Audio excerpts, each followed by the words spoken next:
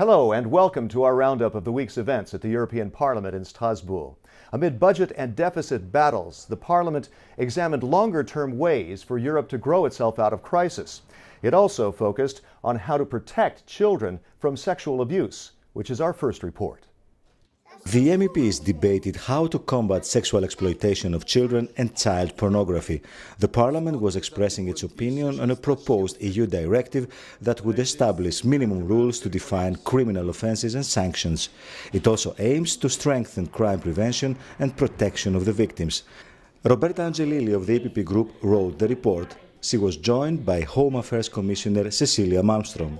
It's the first directive specifically against exploitation of minors, the violence and abuses on the web. The objective is to have clear, severe and uniform penalties in all 27 member states.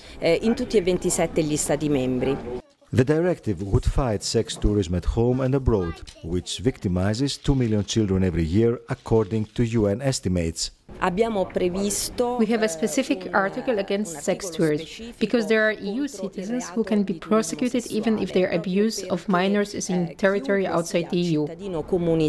Sia comunque perseguibile anche se commette reati di abuso sui minori in territorio extracomunitario. The directive would also give investigators some sharp tools, allowing them to intercept communications, conduct electronic surveillance and monitor bank accounts.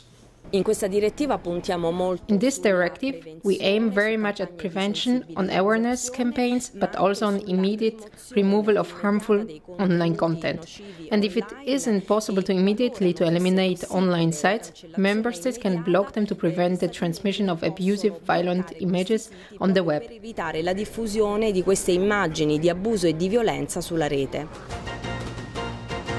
Sharp tools to fight unemployment are what MEPs and 3 European commissioners debated on Tuesday. It was a question and answer session on the 12 priorities of the single market and what action to take beyond.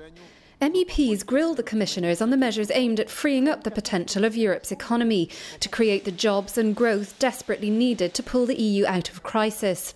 Among the 12 priorities, easing access to finance for small and medium-sized enterprises, or SMEs, enhancing worker mobility in the single market with respect to language and qualifications, improving transport, energy and communications networks, striving towards a digital single market for payments and IDs, cutting regulatory red tape, and making it easier for SMEs across Europe to bid for public procurement contracts.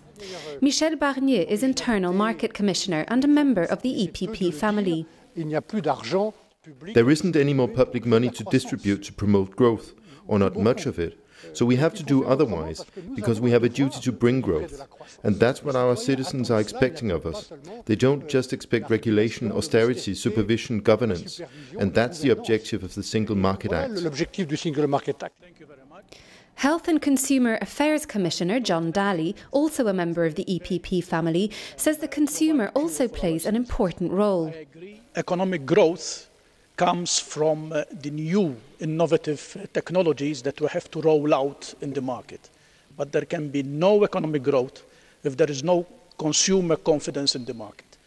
Whatever products we roll out in the market has to be accepted by the consumer, who has to feel comfortable in the market to participate. And that is why the total partnership of the consumer in the market is one of the important elements for economic growth. Jobs are the way out of the crisis, and the Parliament focused on 2 measures we highlighted in earlier reports. First, on how to adapt to changing markets and technological advances. The other, on how to help a vulnerable and growing part of the labor force, the disabled. MEPs headed by the EPP Group's Regina Bastos of Portugal voted on amendments to a European Commission proposal titled The Agenda for New Skill and Jobs. The proposal aims to make Europe's workforce more flexible and responsive to a changing labor market. That includes developing new skills through lifelong learning, especially important considering Europe's aging population. I'm very satisfied with the proposal of the European Commission. I think that the proposal succeeds in identifying and highlighting the two major challenges that we have in the future in the labour market. And those challenges are the creation of jobs and the adaptation of skills and professional qualifications for the labour market. Fighting long-term unemployment is also a priority in the proposal. The other measure was spearheaded by Adam Kosa of Hungary, an EPP group member and the first deaf MEP. He wants a change of approach to see Europe's 80 million disabled as an opportunity to boost Europe's growth potential. The disabled make up 16% of Europe's workforce, and that percentage stands to increase as Europe's population ages.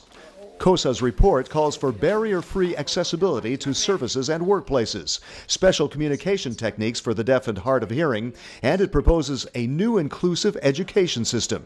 Despite an era of austerity, Kosa says those actions would be a wise, sustainable investment. 300,000 people are without jobs in Hungary. However, if they were in the labour market, those disabled people, the GDP of Hungary would increase by 10%. So I think that is a good way of showing all national governments that, sure, in the first year it may seem as a large investment. However, the returns are many. Kosa also proposes putting tougher penalties in existing laws that support the disabled, and an ambitious European Accessibility Act next year to ensure that words are put to action. That's all for now on EPP Report. EPP TV will be there to bring the latest news. In the meantime, please check eppgroup.eu for all the activities of the largest political group in Parliament. Thanks for watching, and we look forward to welcoming you to the next Strasbourg session.